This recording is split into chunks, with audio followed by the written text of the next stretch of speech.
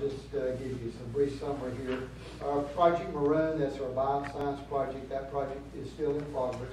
No change there. We're exactly where we need to be for that project. We do have a new project to report, Project Color. That's a food production project. It's a Midwest U.S.-based company that's looking for an expansion into the Southeast U.S. market for their food production operations. So we answered a comprehensive RFI for that. That could represent about a $20 million capital investment and the creation of about 30 to 40 new jobs with salary and wages 10% above the regional average. So we're excited about the opportunity to compete for that project. You can see our existing industry report there. We still continue on each of these visits to look for expansion opportunities and job growth, and also to identify any issues that we might help the companies deal with. And we continue to find those expansion opportunities and work those for our existing industry. On the next page, we'll just briefly mention Express Scripts. That project, as you know, is in progress. We're in the second cohort of training for this session, which is running from about May through December, and we'll get about 175 new customer service representatives hired and trained for Express Scripts through that process. Project Treadway, which is fossil tire and service, which Meghan mentioned. You know that project has been announced. Please drive by Westside Business Park. You'll see site development underway now. We're moving dirt, stake, and there is construction underway on that 8 acres. That'll be a nice addition to that park. Project Loaf is our logistics distribution project we've been working for the last about 6 or 7 months. That's in progress. In fact, Mr.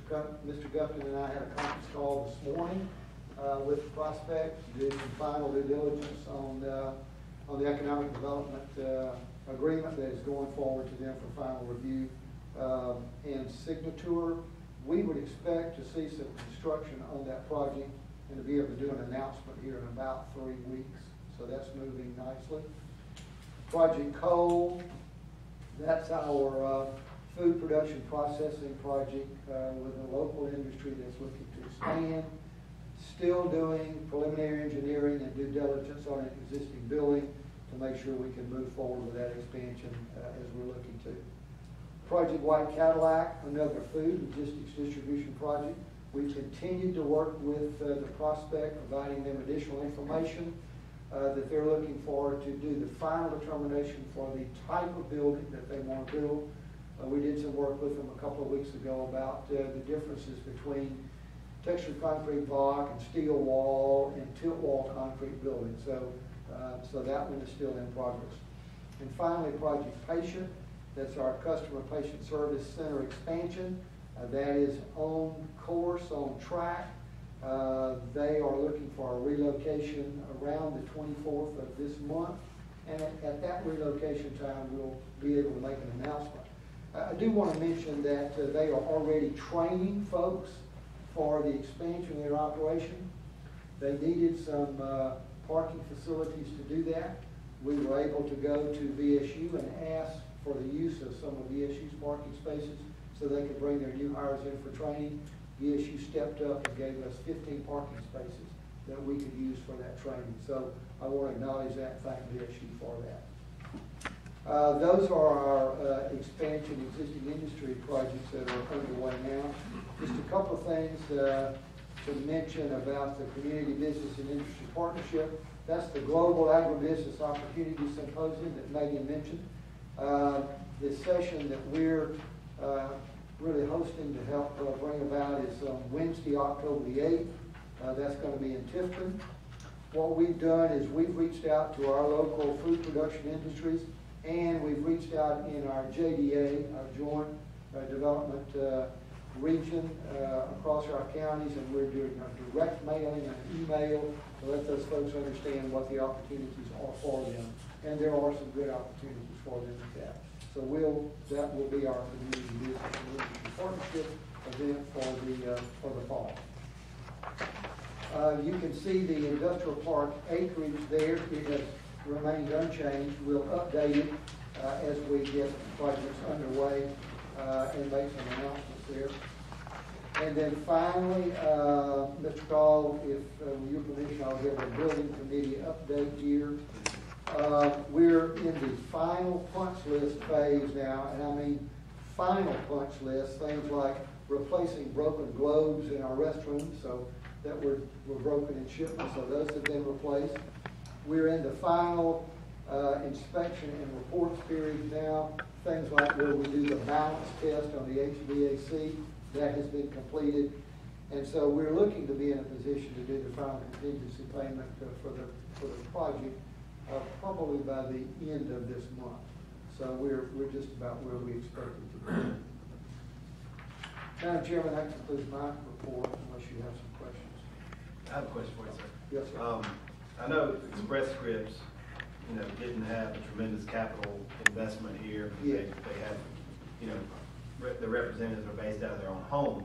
But how many jobs have they created now, since day one? Yes, in the first session that we did with them last year, they created 135 jobs. And those are jobs that are work at home, customer service representatives. Once they are hired and pass the training process, then they are provided the equipment to do that work from home. Their starting salary is $10 an hour, and there's a full benefits package that goes with that from Express Scripts. We're in the second now cohort of training, which began in May. They'll hire an additional 175 out of that, and we're already now beginning to talk about some additional training that we would do here. So it's moved very well. This is a great market for them because of BSU, Wiregrass Georgia Tech, because of Moody. They're really able to find the folks that they feel add value to their business. And I would like to add also, a great point is, this wasn't one of our traditional projects that we worked because we didn't see the huge capital investment types, but it was still a competitive project. So throughout the process, we competed with 5 different locations.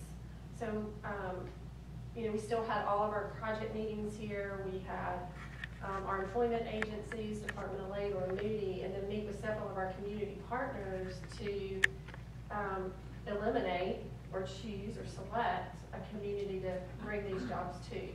So, a lot of, some of it didn't have a lot of capital investment, but it was still a competitive project as it relates to other communities. And we learned through that process because we made a very conscious decision to go after that project as we would any other project if it were to bring a huge capital investment. And when you look at the potential of the jobs that it's bringing in our community, I think it's paid dividends. Well, I'd like to also commend, going back to the building committee report, commend the staff. For any move, this move went so smoothly. And I'm sure there were a lot of headaches that the board doesn't know about and a lot of festooses that the board doesn't know about. But it sure looks like it went pretty smoothly from our standpoint. So we just hope you guys are happy with your new digs.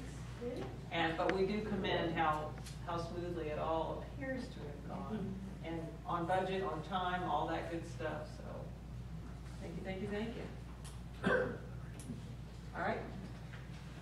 My turn? Yes. As long as the static doesn't go off again.